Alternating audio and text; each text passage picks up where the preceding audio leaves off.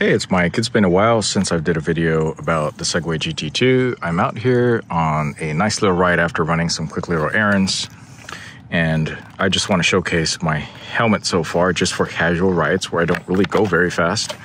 And that's just because this has built-in lights, and I love that about it. You can set it blinking, etc. It charges via USB-C. Anyways, I like this a lot.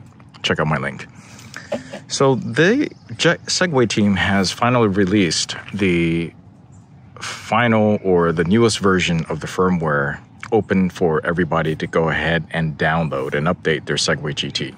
Now it adds a couple of very important functions. One of the main ones that people ask for is a change in the horn.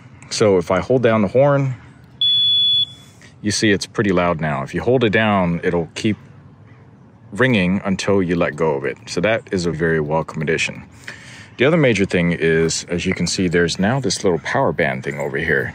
So let you know roughly how much power that you are pulling onto the throttle, and also let you know with regards to, like, I believe it was regen capability. So now they added regen. So when you set up the regen, there's two different settings. There's a weak and a strong. I wish there was a middle ground. I wish it was a little bit more adjustable. But the idea is that when you let go of the throttle, it will then slowly start to brake and regenerate the power from the wheels as you are braking back into the motor, back into the battery.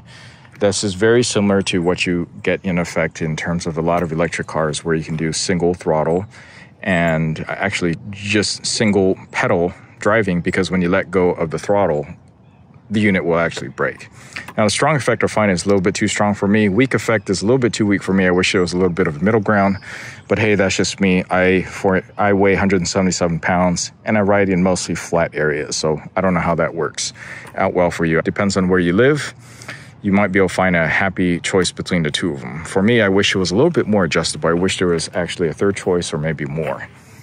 But other than that, there were maybe some other small little bug fixes. I noticed that there were a little bit change in the app design, and I like that.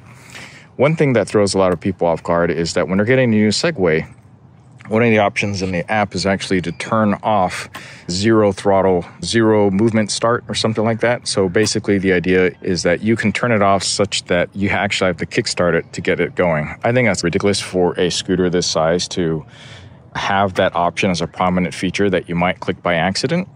I think it's one of those things that it should be hidden a little bit more, but I understand for safety reasons some people might want that. But other than that, so far GT2 has been working very nicely. I have had an issue with this right here, and I did a little video about how I fixed that, and that just could be just the electrical contacts aren't that great on my unit. So I purchased another one. I'm still waiting for it to arrive. I think it's back ordered for some reason, even though it said it was in stock. But I got another one of these. This is one of the main failing points, at least for me. This is, of course, my second GT2. But on the left side, no problems whatsoever. And of course, the horn change is a nice addition. I wish they were able to produce a different sound or frequency, allow you to customize it like they do in terms of the lighting effects, but that hasn't been the case. But yeah, so far, so good. One other thing that some people might want to do is change the coils so that they don't bottom out. This does bottom out. I do weigh 177 or 78 pounds right now. And yeah, I definitely bottom out. Doesn't matter what I adjust on here.